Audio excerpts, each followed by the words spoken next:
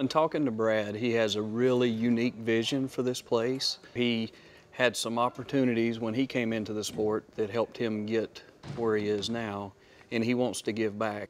And his vision includes some of us older people helping young guys, whether it's pit crew members, shop crew members, drivers, move forward in the sport. It's a really cool dynamic. We have a lot of fun. We do a lot of hard work. The guys enjoy working together, really good team atmosphere, and that's what we enjoy in racing. The best part is every day, waking up to a new challenge. That's the beauty of our job, is whether it's a different city, different driver, different racetrack, different circumstances, weather that we have to face each week. And every day it's a new challenge.